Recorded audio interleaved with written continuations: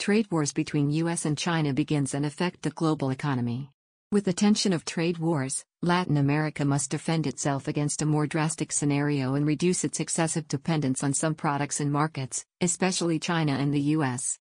The Latin America form a regional economic to rival the world's largest trade blocs called the Pacific Alliance. It was created as an effort to integrate its members into global supply chains and connect them to the world's fastest-growing economies in East Asia. Pacific Alliance members had some of the fastest-growing economies in the region. The four countries, taken together, account for 37% of Latin America's population, 35% of its nominal GDP, 46% of its exports, and 50% of its total imports. China thriving in Latin America can do several threats to U.S. national security, and economically, it could affect relations between Latin America and the U.S. in a bad way. There's China's main global infrastructure project called the Belt and Road Initiative. China is a major trading, investment and financing partner, especially for a number of South American countries that are rich in resources and has shown its interest in expanding business relations with Latin America in growing infrastructure and industrial cooperation. The relationship between China and Latin America is a zero-sum game that focuses on development and is not considered to be taking advantage of Latin America. With the tension of the China-US trade war, it seems that China continues to expand its presence in Latin America, which poses several threats to U.S. national security.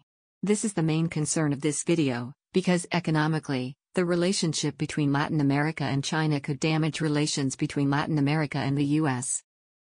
As a result, President Trump issues the U.S. from the Trans-Pacific Partnership, which connects America with Australasia, stops negotiations on the Transatlantic Trade and Investment Partnership, TTIP, with the EU, and threatens to end NAFTA. The Pacific Alliance has begun talks to expand its trade with Asia since cooperation with NAFTA. The trade war between the U.S. and China caused an impact on the economic relations between China and Latin American trade because of the constrained trade barriers that made Chinese products unable to flow freely to Latin America because of tariffs.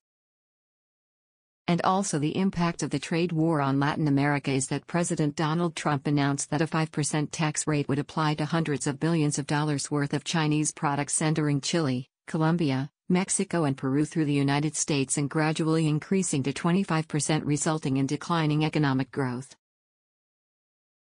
So, the question is, what is the role of the Pacific Alliance? What is the impact of U.S.-China trade war in the Pacific Alliance?